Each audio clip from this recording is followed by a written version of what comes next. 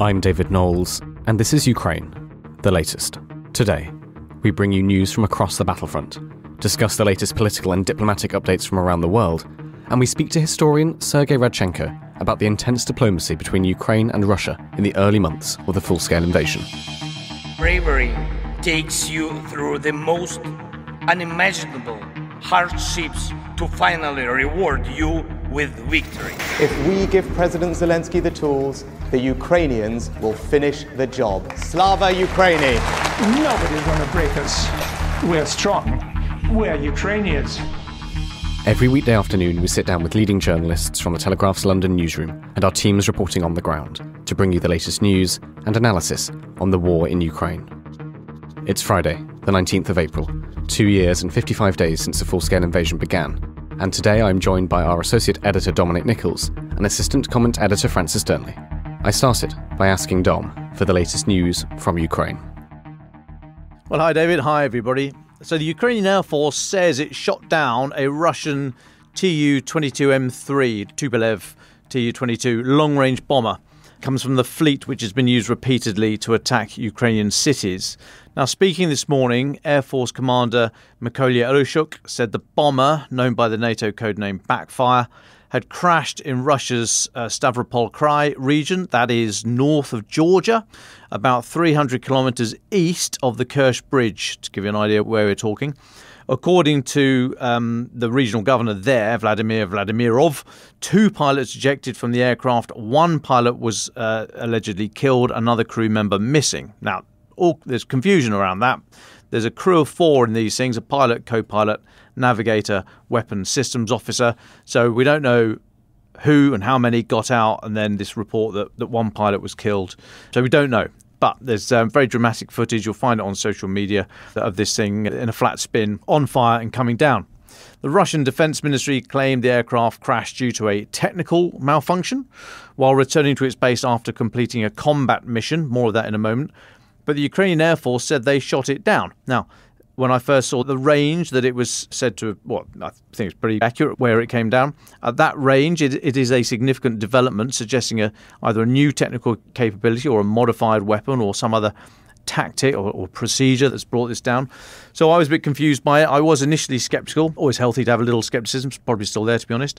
But a statement released later this morning by Volodymyr Zelensky does contain a reference to Ukrainian intelligence. He said, for the first time, the anti-aircraft missile units of the Air Force, in cooperation with Ukraine's main Directorate of Intelligence, destroyed a Tu-22M3 long-range strategic bomber, the carrier of Kh-22 cruise missiles, which the Russian terrorists used to attack peaceful Ukrainian cities.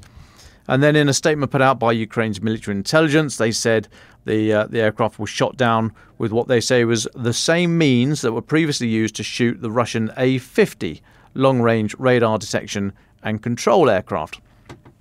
Ukrainian military intelligence spokesperson Andrei Yusov, speaking to Radio Free Europe / Radio Liberty, said a second Russian aircraft had been forced to turn around after the first one was attacked. And then, just for reference, August last year, General Budanov, the head of Ukraine's military intelligence, said Russia had 27 operable Tu-22 strategic bombers. Now, during another night of air attacks on Ukraine, as well as that Tupolev bomber, Ukraine says it brought down 4 cruise missiles, 14 Shahed drones and 11 Kh-59 or 69 guided air missiles. The Tupolev can carry a maximum of 3 Kh-22 cruise missiles, and 2 of that variant were shot down last night, so they probably came from the aircraft that was subsequently hit. Multiple regions across Ukraine were hit through the wave of attacks last night, including the far western oblasts of Lviv, that borders Poland obviously, then Rivne to the northeast, running up to the Belarus border, and then the oblast of Ivano-Frankivsk, that's southeast of Lviv, with a very short border with Romania. Russia launched a total of 36 missiles and drones overnight, targeting Ukraine's Dnipro and Odessa oblasts. 8 people, including children, were killed. The last I saw, that was about half an hour ago, and at least 29 others injured. That information comes from the General Prosecutor Office.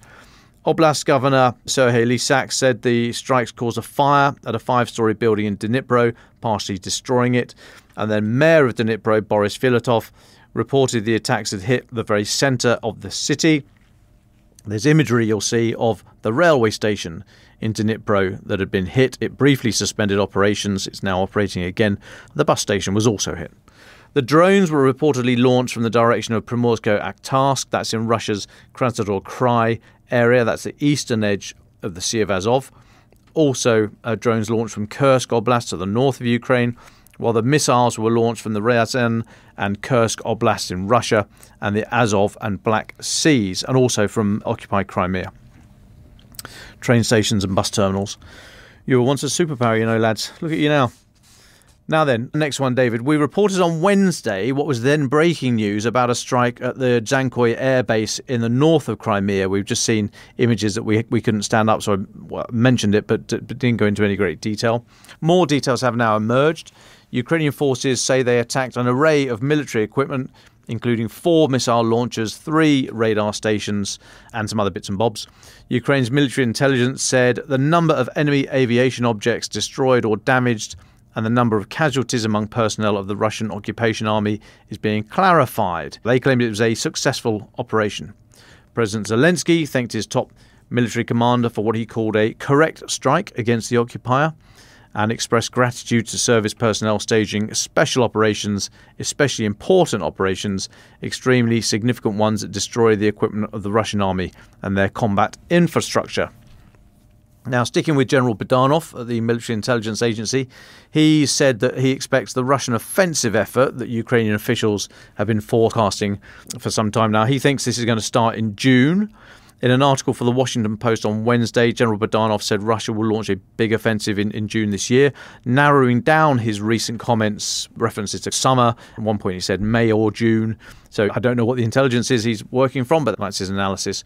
He says the aim will be to seize all of Luhansk and Donetsk oblasts. Budanov also said that Russian forces will continue to attempt to make battlefield gains through the rest of this year, up and down the line, just generally, as part of efforts to influence Western decision-making, no doubt with one eye on the US presidential election. Okay, a couple more. NATO members are discussing, as we mentioned briefly yesterday, but more details. NATO members discussing sending some of their air defence systems to Ukraine. This comes from NATO SecGen Jens Stoltenberg. Speaking at a press conference after the G7 foreign ministers meeting, the poor old loves, they had to go to the island of Capri, just off the Gulf of Naples yesterday. Mr. Stoltenberg belonged to Emperor Tiberius. Tiberius, one of the most violent and most successful Roman emperors of all time. Indeed. And Tiberius, the middle name, obviously, James T. Kirk. James Tiberius Kirk. I've got him. He didn't know it. Oh, happy day. I'm a Star Wars fan, Dom, but anyway. Right. Anyway, Mr. Stoltenberg said NATO is currently working on providing air defence systems, including Patriots, NASAMS, that's the National Advanced Surface-to-Air Missile System, a short to medium-range system, and the AMRAAM, the Advanced Medium-Range Air-to-Air Missile, the AIM-120, American Beyond Visual Range Air-to-Air Missile capable of all-weather and day-night operations. Mr. Stoltenberg said the Patriot batteries are critical because they are the most advanced. He added that NATO is currently discussing with some specific countries the potential supply of this equipment. And then in a comment that I found quite astounding, given the parallel Ramstein process that's been going on for quite some time now, Mr. Stoltenberg also said NATO needs, quote, a more institutionalised and stable framework for assistance to Ukraine to make it more organised and coordinated. I was surprised by this. He said, in the long run, of course, we cannot continue to be in a situation where Russia is outgunning Ukraine in the way they do now. The Russians are shooting, and Ukrainians have limited resources to shoot back. And then, in case the slower members of the club still didn't get it, he said, so Ukrainians need more. As I said yesterday, all good words pointing in the right direction. Now let's see the action. And then just finally for me, David, Russia has claimed that last night it shot down 5 Ukrainian balloons capable of carrying explosives. Russian authorities have in recent weeks reported balloons appearing over the battlefield. They're thought to be equipped with GPS to aid navigation and targeting, said to be able to carry larger payloads than conventional smaller drones, and they're also harder to detect. These 5 balloons were downed over the Voronezh and Belgorod regions of Russia, which border Ukraine to the northeast. And there's no word on whether the balloons were red or what happened to the other 94. a little something there for those of us who came of age in the greatest decade of music, David. Something you wouldn't have a clue about. Dom, where has all this hostility come from? It's just an ordinary Friday over here. Thank you very much, Dom. Francis Dearnley, what have you been looking at? Thanks, David. I think Dom's just puffed up after he won that poll of who wore it better earlier in the week. All eyes away from Dom and back onto Washington this week as the West waits expectantly for the outcome of the vote on the military aid package in Congress. Not just relevant for Ukraine, of course, but for Israel, Taiwan and other allies too. The remarks of Speaker Mike Johnson we played in the episode yesterday, stressing the urgency of aid for Ukraine in particular, were nothing short of extraordinary given how long he's held up the vote. One can only hope that if it does pass, the government has been extensively stockpiling resources ready to go, which is something we're hoping to discuss in more detail next week.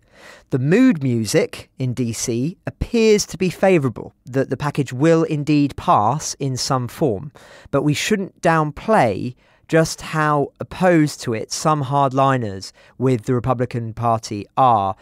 Marjorie Taylor Greene, one of the most vocal opponents, saying that anyone who votes for Ukraine funding should be conscripted into the country's military. She's one of a handful of congressmen and women who've signalled they're willing to oust Johnson from the Speaker's chair if the vote goes ahead, just months, of course, after Republicans deposed their last Speaker, Kevin McCarthy, in a similar rebellion. Another Conservative Congressman, Matt Gaetz of Florida, described Johnson's decision to move ahead with the foreign aid bills as tantamount to surrender to the Democrats' demands. But Johnson says he will take the risk of being ousted given the urgency of the situation.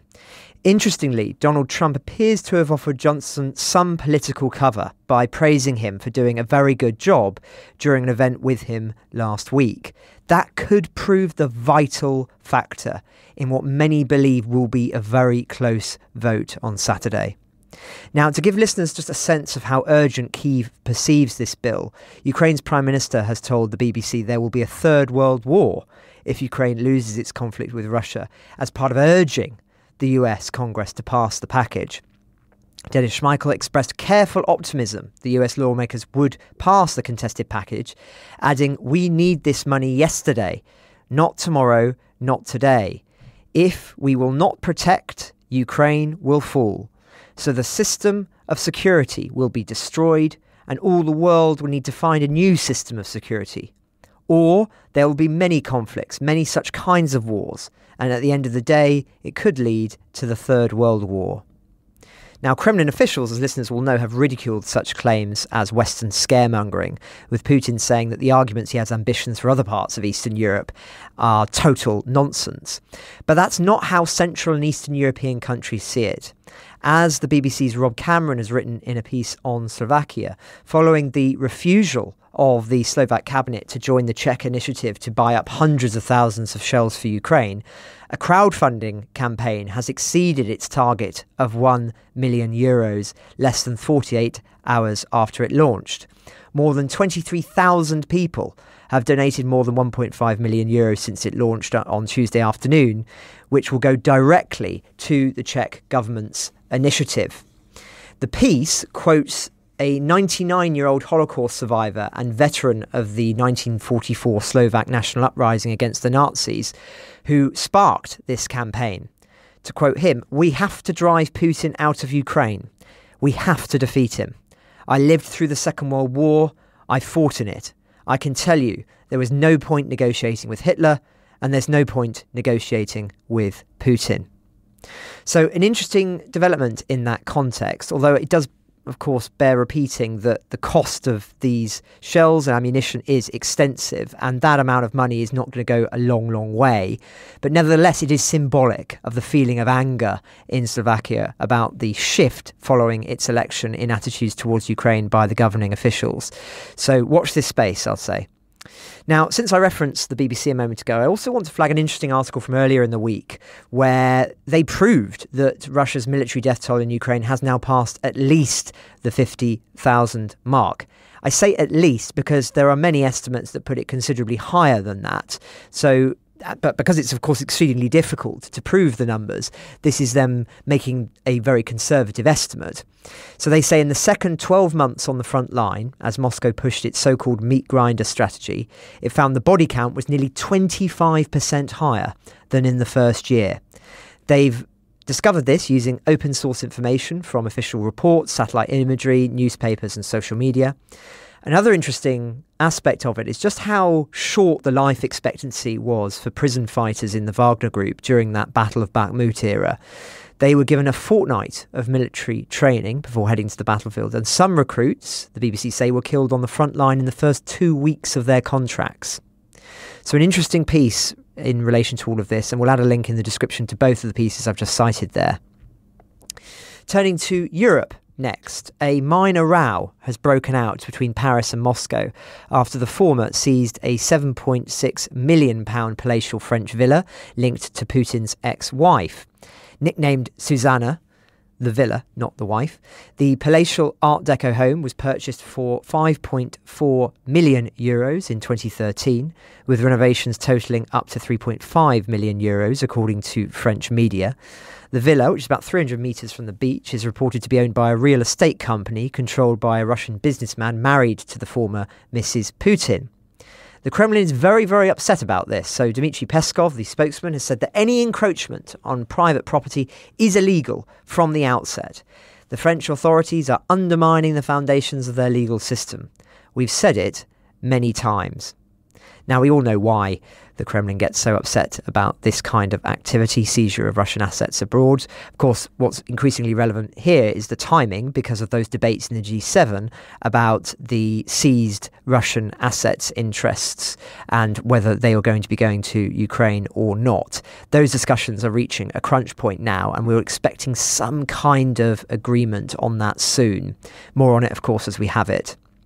Now, lastly, two stories out of Poland, with the Polish Prime Minister Donald Tusk calling on Polish farmers to stop blockading the border with Ukraine.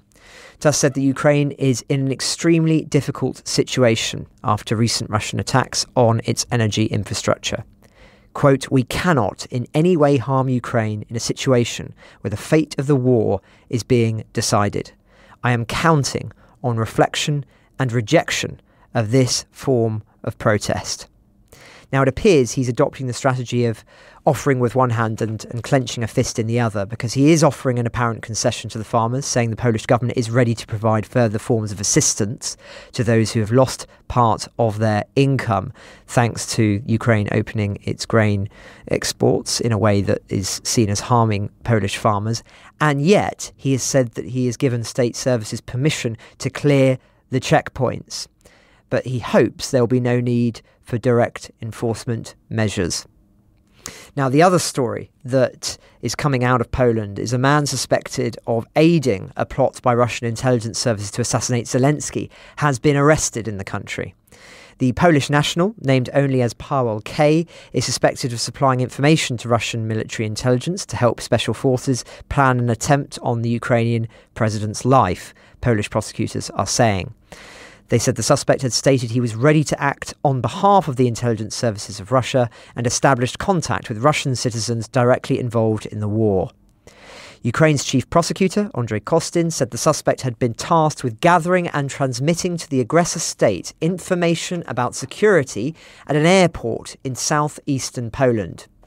Now, we know Zelensky passes through an airport frequently on trips abroad in that area, and it has also been used by foreign officials and aid convoys heading to Ukraine.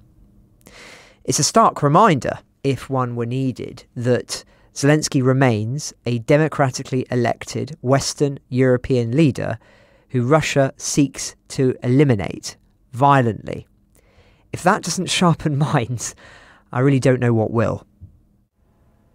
Well, thank you very much, Dom Nicholls and Francis, for your time and your reporting today. Just a note to our listeners, we'll have a rather lengthy interview later today with Dr. Sergey Radchenko, a historian who, of course, was one of the co-authors behind the Foreign Affairs piece earlier this week that looked at the intense negotiations that took place between Ukraine and Russia in the opening months of the full-scale invasion. So that conversation between us will be in today's podcast, so do listen to the podcast later when that comes out. Dom and Francis, can I hear your final thoughts, please? Dom Nicholls, would you like to to go first.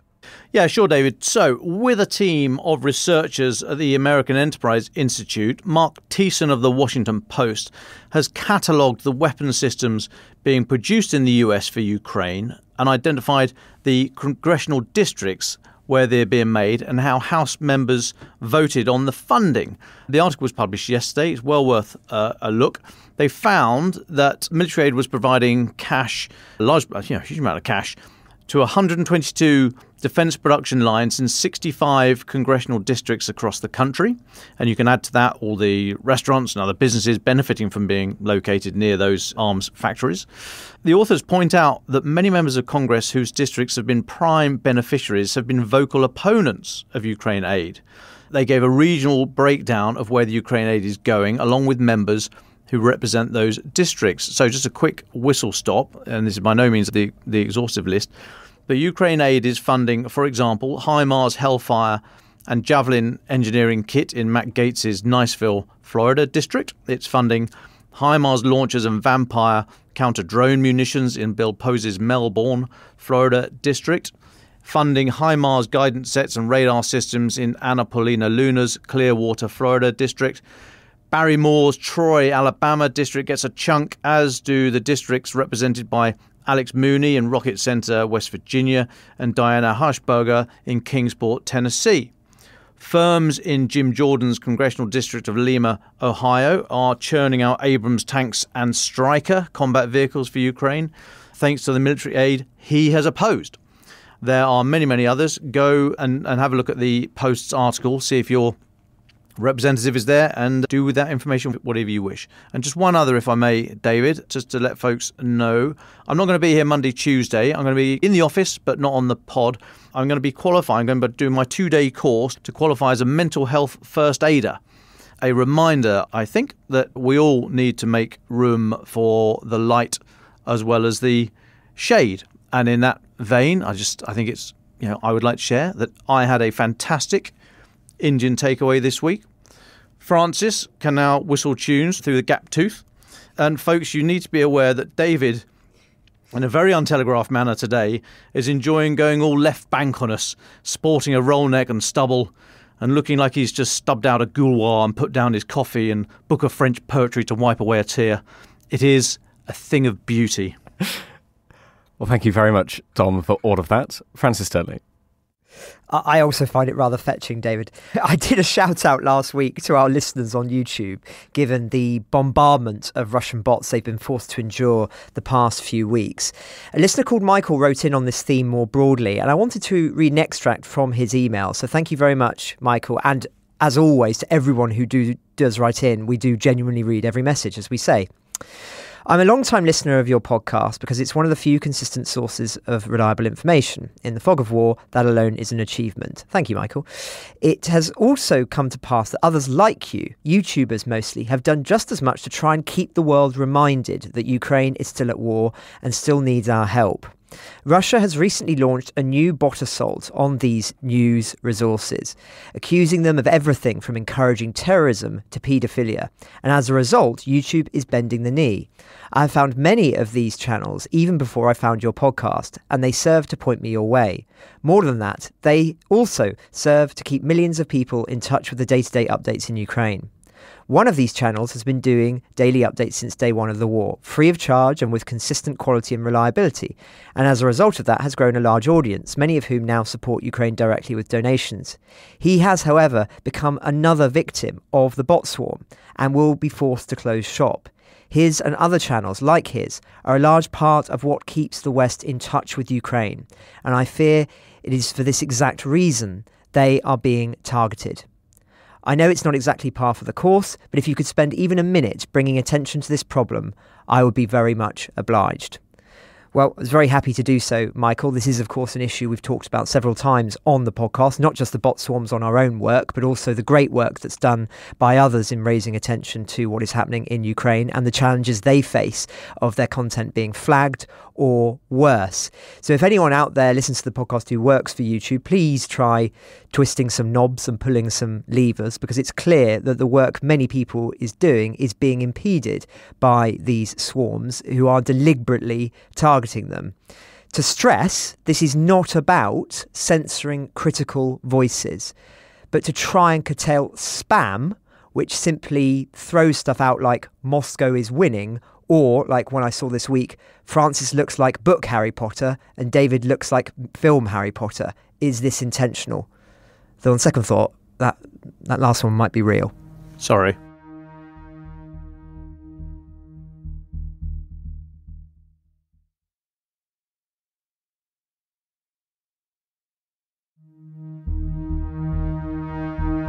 Thank you so much, Dom and Francis. Earlier this week, Foreign Affairs published a fascinating long read on the intense diplomacy between Ukraine and Russia in the first few months of the full-scale invasion. It looks at what issues they were talking about, what they weren't, and tries to understand why ultimately the talks came to nothing. As the authors Samuel Charap and Sergey Radchenko write, what happened on the battlefield is relatively well understood. What is less understood is a simultaneous intense diplomacy involving Moscow, Kyiv, and a host of other actors, which could have resulted in a settlement just weeks after the war began. As a first draft of history, it's a hugely important piece of research and journalism. I caught up with historian Sergey Radchenko to discuss what they found. Here's our conversation. Well, thank you so much for your time, Sergey. Could you just start by giving us your timeline of the intensive diplomacy between Ukraine and Russia in the early months of the full-scale invasion? So, David, diplomacy began almost immediately as the war also began. But the purpose of this diplomacy changed, I think, over time. When the Russians and the Ukrainians began negotiating in Belarus, the idea on the part of the Russian delegation was simply to force Ukraine to capitulate. The terms that they brought to the table were capitulation terms. But then as the time went on, as the talks also moved to Istanbul, I think there was something of a more genuine, I don't know, it's difficult to say really, but it seems that there was genuine dialogue between the Ukrainians and the Russians, and the terms also changed. Certainly the demands on the part of the Russians also changed. I think that is probably, or that was a reaction to the battlefield losses that the Russians were sustaining. The idea of taking Kiev in a couple of weeks obviously fell through, and Putin had to come up with something else. At least that's how I see this moment. The talks continued until approximately May, when they were eventually broken off. But the last document that we have in relation to these talks was the draft treaty on guarantees that is dated April 15th, 2022. You talked there about what was discussed. Let's talk about that. What were both sides putting on the table? And it'd be good to get an outline of that and then how that changed. Right. So the breakthrough, I think, happened in Istanbul before the actual treaty on guarantees was negotiated and the document was produced, the April 15th document. There was a communique that was issued at the end of the talks in Istanbul, which the Ukrainians prepared the communique. The Russians seem to have agreed to it. Certainly, there were indications from the Russian statements that they were agreeing to the general direction of the discussion. And basically, this communique had a number of points. Can't remember now, maybe 11 points, I think. Had, including security guarantees, which is what Ukraine really wanted. And so when then the negotiations entered a practical phase of actually working out a treaty, the Ukrainians put forward this idea that they would have ironclad guarantees from the states that would be party to this agreement, which included for the Ukrainians the United States, crucially, but also the UK, France, a number of other states, including Turkey, China would be, so P5, and the Russians also added Belarus to the number of states that they wanted to see as security guarantors for Ukraine's security. So the idea was like this. This was actually Article 5, very symbolically, of the Treaty on Security Guarantees. The idea was that if Ukraine is invaded again by any parties, presumably Russia,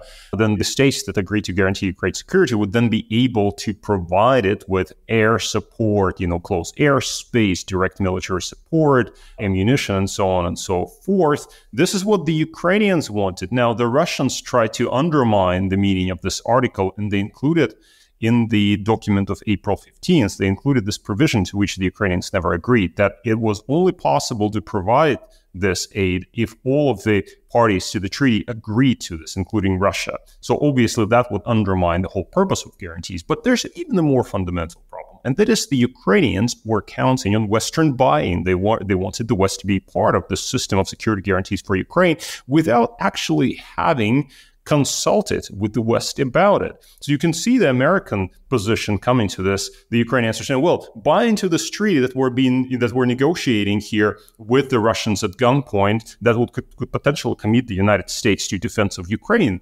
How could the Americans do that, right? So that raises some serious questions about whether this was a viable solution, because it did not have Western buy-in. You've talked a little bit there about what was discussed. What wasn't discussed? I'm just, one of the lines in your article, the talks deliberately skirted the question of borders and territory. That seems like a fairly big omission. So, this was one of the issues that was sort of in discussion, but they couldn't quite agree on what to make of it. So the Treaty on Security Guarantees excluded Crimea. This was actually deliberate. This was mentioned in the treaty, in the draft treaty.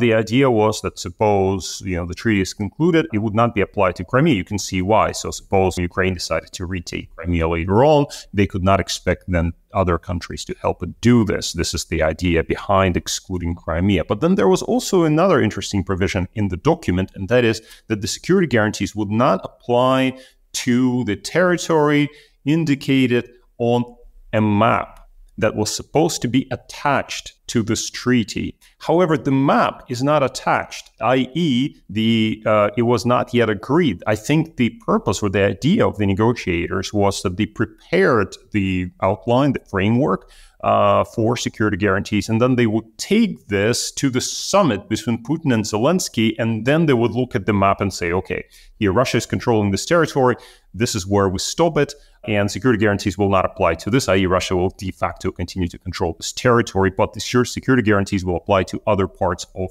Ukraine. But you can see how this was difficult from the standpoint of Zelensky. Imagine taking this treaty back to the Ukrainian people and approving it in a referendum, saying, well, here we go, we're actually giving away, we're not officially giving away, but basically we're acknowledging that Russia can control 20% territory. Is that going to fly? What's that going to fly with the Ukrainian population? I don't know. So this was a difficult point that the treaty kind of skirted. Can you talk a little bit about who's involved? Who are both sides sending to these talks? And what does that show us maybe about how they're approaching it? The composition of the delegations changed over time. The talks began with a delegation, the Russian delegation led by Volodymyr Medinsky, who was at one point Russia's very notorious culture minister, but also an aide to Putin. He was not really seen in the West at that time, and perhaps even now, was not seen as a very serious negotiator. And this was actually one of the reasons that a lot of observers in the West at the time were saying, well, look, how could this be? Could this be a real serious negotiation when the Russian delegation is led by Medinsky instead of, let's say, somebody like Kozak, who is was much more senior figure responsible for negotiations with Ukraine before, somebody, much more with greater gravitas than Medinsky, who's sometimes not taken seriously. But there were other people there as well, people like now the head of LDPR, the Liberal Democratic Party of Russia, which is a quasi-fascist party, Slutsky. There was Boris Gryzlov, who's the ambassador to Belarus. There was Alexander Fomin, who was the the deputy minister for defense. So this is the Russian delegation. Now, the Ukrainian delegation included actually some fairly senior figures, including, of course, Reznikov, who was at that time Minister of Defense for Ukraine, now been replaced by Umerov, who was also part of the delegation. There was Podolyak, Mikhail Podolyak was a member of the delegation, who was close to Zelensky, and a few other people. One of the people who was a member of the Ukrainian delegation was killed after the first round of the talks. He was killed because he was seen as a potentially Russian spy, although it never became clear who was actually spying for. So anyway, this was the composition. I guess the big question here is how serious were the Russians about this? It seems to some extent that you're not massively certain, that it's actually really difficult to say that all of this is happening, of course, with the context of the sort of opening months of the full-scale invasion, the big attack on Kiev, which was then repulsed. So what's your take on how, that's the question, right? Like, how serious were the Russians about these talks? Yeah, let me explain very briefly as to why I wanted to write this article, co-author it with Sam Cherub. We know that talks took place. There are all kinds of statements about there have been statements by members of the negotiating teams. But there's lack of understanding really about what happened. And a lot of people make sort of sweeping claims about the talks. Oh, these talks were doomed to fail. Or, Boris Johnson is responsible for the failure of the talks. That's Putin's preferred line. Or, Russia will never wanted to negotiate, etc. But these claims by sometimes serious authorities on Russian-Ukrainian relations are made without any evidence. So people say, okay, this is what we need to think about these talks without offering any evidence. Trust me because I know this stuff, right? That's the kind of stuff that we hear from leading figures sometimes involved in an analysis of the Russian-Ukrainian conflict. So what I wanted to do and what we did with Sam Cherep was simply to tell in a very German von Ranke, German historian von Ranke, in a von Rankean style, just tell it how it was, just tell the story more or less. And that's part of what we did, which is basically we had the chronology, we had the evidence from different interviews that we conducted with policymakers involved in those talks. And most importantly, we had documents that emerged from these talks. And that's that's something that was not in the public domain. We had access to these documents. And we basically told the story of the talks in March, April, and we asked the question of why the talks failed or were the Russians negotiating in good faith. And there's no real proper answer to this because there's still blank spots in our understanding of what was happening. I think that some of those will be probably resolved with time. So maybe 30 years later, historians will be coming back to the story and say, well, here's what we now know. Here's what we can now say. Some will never be resolved because simply policymakers did not have the record, or the record may be contradictory. But we asked those questions. We asked, why did the talks fail, and were the Russians negotiating in good faith? And on the second question, there's no clear answer. And we say that in the article. We just don't know what to say. It seemed that the Russians were clearly, from the start, were simply trying to force Ukraine to capitulate. But then it seems that later, Putin, understanding that the war was not going in the right direction, was kind of hedging his bets really and trying to figure out whether maybe there was some other exit from this war. And, as historian, I would know that, and, those who do history generally know that events are nothing is really certain until it happens. There are contingencies. There are things that could develop in any direction. So it's possible. I don't know how plausible, but it's possible to say that these talks could have led to actual peace deal being made. But there are serious reasons why this did not happen, and we explain this in the article. And those are fundamentally, I think. The main reason, I think, is that Zelensky understood that the Russians being in retreat around Kiev, he thought that with Western support, he could probably win this war. Because fundamentally, look at the terms of this treaty. They're not great for Ukraine. They were never going to be great for Ukraine. I don't want to go as far as to say that Ukraine would be turned into a vassal state, but they were pretty humiliating. So Zelensky, instead of going down that, decided to basically fight the conflict on the ground because the Russians were in retreat and perhaps the war could be won on the battlefield. Now, the lack of Western buy-in, I think, is a hugely important factor as well. Because for Zelensky, security guarantees without the West did not mean anything. What, we're going to trust the Russians to provide security guarantees? The Russians are invading your country, right? How can you trust them to provide any security guarantees? So that is another factor. And then the Bucha and Irpin are crucial because, of course, as the Russians retreated from around Kiev, they abandoned the cities that they took, including Bucha and Irpin. And when the Ukrainians entered those places, they discovered absolutely horrible atrocities carried out by the Russian troops.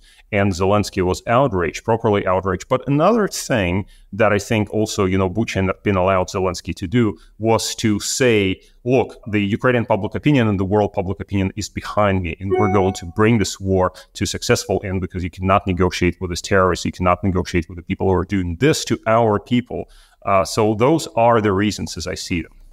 What surprised you about looking into this period of history of the start of the full-scale invasion? Well, there are lots of interesting things in these documents that I found curious. The idea that the Ukrainians were trying to introduce this Article 5 with Russia's buy-in, but also with the Western buy-in, was a little bit, unusual. So that was interesting for me. Then what the Russians were trying to do is also extremely fascinating, and that is that they tried to include in the treaty on security guarantees provisions about changing particular Ukrainian laws. There were provisions about changing laws on decommunization and on sort of historical memory, how in Ukraine there has been an effort to I don't know what he's glorified, perhaps is the name, but, those independence fighters who fought against the Soviets, but the Russians see those as pro-Nazi actors. And so there's this dispute about this historical memory, and the Russians wanted to change those particular laws in the Ukrainian laws that dealt with those issues, but also with the Russian language. They wanted Russian recognized. We don't talk about this in the article, but I can tell you that it was in the draft treaty. The Russians wanted Russian recognized as an official language in Ukraine. So that's another interesting thing. So from Ukraine's perspective, you can see that the Ukrainians refused to negotiate this. They said, well, that was not in the Istanbul communique. Why should we include that in a treaty on security guarantees? Or moreover, it's humiliating for Ukraine to have that, right? Humiliating because it represents interference in Ukraine's domestic affairs. But you could also argue, and we raised this issue in the article, we say that maybe this was a face-saving device on Putin's part.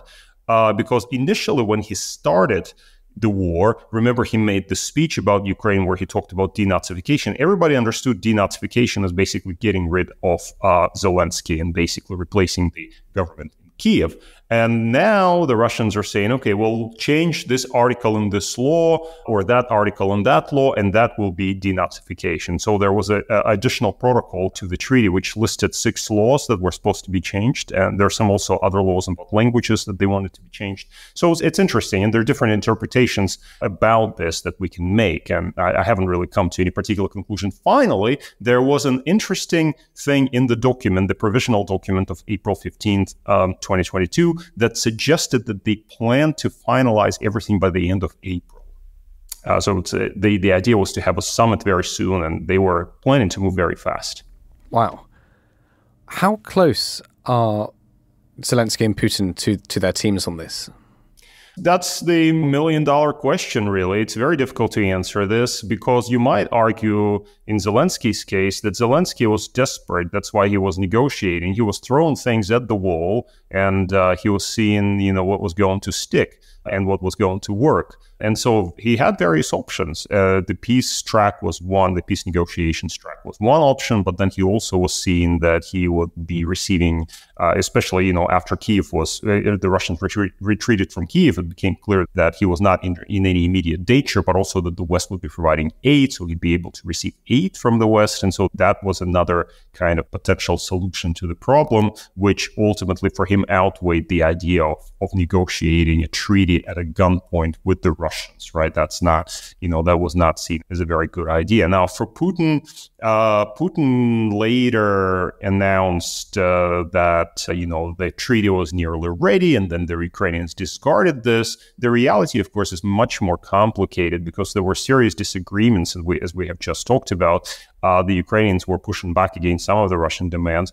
Some other disagreements included, for example, this provision about demilitarization, because they were trying to negotiate how many armaments Ukraine would be allowed to have in various branches of the armed forces. And there were huge differences between the Ukrainian and the Russian positions. None of that was negotiated none of that was resolved by the time that the negotiations broke off. I suppose if the Ukrainians accepted Russian demands, that perhaps Putin would have endorsed this document. But that is a very interesting question as to whether it was in Ukraine's interest to do so. If Ukraine ultimately wins the war against Russia and everything turns out fine and wonderful, then this negotiation can be regarded as a bad dream. If, on the other hand, this war continues for an indeterminate period and with ever graver, worse costs for Ukraine, and things become even worse there in terms of loss of life and destruction, then you might look back on this and think, well, could we salvage something from those negotiations and bring this war to some kind of a conclusion? I don't know. This is not a call that I, as a historian, would make. My role was simply to look at this process together with Sam Cherub and actually say what happened. You mentioned earlier the blank spots that we still don't know and maybe never will know. Could you just go into maybe a bit more detail? What are the blank spots that you think you've sort of identified from the work you've done? Well, the blank spots that we are going to find out much more about is the reaction by Ukraine's Western partners. So in the future, we'll be able to go to the documents. We'll see how this question was discussed at the U.S. National Security Council, for example, or in correspondence between the American diplomats and the Ukrainian diplomats, or how other players factored into this. For example, how Boris Johnson approached that. And of course, Boris Johnson appears in the article. He's an interesting player there. We reject the simplistic notion that he, quote unquote, forced Ukraine to give up negotiations. We think it's nonsense, but it's interesting, nevertheless, to see how the British were discussing this question. And that will become available in, a couple of decades. I guess we'll find out what really happened, maybe even earlier, who knows. But some questions will be very difficult to pin down. So this question about what Putin ultimately thought, he may be given even instructions to his negotiators saying, negotiate this. Maybe it'll be a good result. I'll endorse it. But do we really know what he's thinking in the depth of his mind? Is he thinking, okay, I'll just play this. I'll play here. I'll see how this comes out. But actually, I'm banking on the use of force, that's what's going to work out. We may not know, and then perhaps even Putin himself did not know at the time because he was just, juggling many things. So, but this is not a new thing for historians. I mean, I'm a historian of the Cold War, and I can tell you that now we are still trying to decide what Stalin thought about the Cold War and what he wanted to do in the 1940s. And there's great debate about it because nobody knows. And I've looked at all these documents that have become available, and there's a huge amount of the material, but still there are grave questions that cannot be answered. And I think we'll have some of those questions as well in this case. What do these documents, what does this story show us about where we are? Do the things talked about potentially provide a framework in the future if the Russians and Ukrainians do sit down and talk again? Or is this very much something from history that they'll never get back to this point and this level of discussion? Well, sure. I mean, circumstances have also changed over the last 2 years. So some of the things that happened in the intervening period make it difficult to go back to those propositions that were being discussed and debated in March, April 2022. I mean, consider the whole issue of in the atrocities, in Mariupol, for example, things that happened there. The thousands and tens of thousands of people have been killed, right? That is a heavy price that has already been paid for this war. And so now to go back and to negotiate on the same basis as back in 2022, well, it seems very difficult. However, eventually it seems there's going to be some kind of a negotiation about a ceasefire at least. I don't know that a comprehensive settlement can be achieved. I think the difficulty in achieving a comprehensive settlement will remain the same as it was in 2022, i.e., how do you do it without American buy-in? And will the Americans actually be willing to be party to any kind of settlement like this, potentially drag them into an outright war with Russia? And I think there's a justified caution in the White House with regard to this proposition. Without the Western buy-in, it's very difficult to see how a comprehensive settlement could be achieved. A ceasefire could be achieved, sort of like they did in the Korean War in 1953. Ceasefire was achieved and it proved lasting. Look, we're how many decades after the Korean War, but it still has not, well, for now at least, it has not, violence has not returned in any kind of significant way to the Korean Peninsula.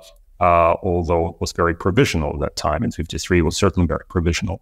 So that's probably what may happen in the future. In other words, a ceasefire may well be negotiated, but a lot, of course, hinges on factors that we cannot know much about. So, for example, the Russians now are very confident about their ability to impose their preferred military scenario on Ukraine. Why is that? Because they sense that there's a fatigue in the West with regard to this war. They see that the American Congress is not passing the aid that is necessary to defend Ukraine from Russian aggression. They see that that Trump administration could, for example, replace the current Democratic administration in Washington, and who knows what ideas those guys might have with regard to the Ukraine conflict. So Putin feels like time is on his side. He's got a lot of resources, and it doesn't seem that he's even in the mind to return to the drawing board and look again at the document. Although it has to be said, he keeps talking about it. He keeps talking about this document. He keeps voicing his readiness to return to it and use it as a basis for something. But, can we really trust him? And would the Ukrainians accept it? There are lots of unanswered questions here. Sergey, is there anything we haven't spoken about in regards to your story that you want to mention?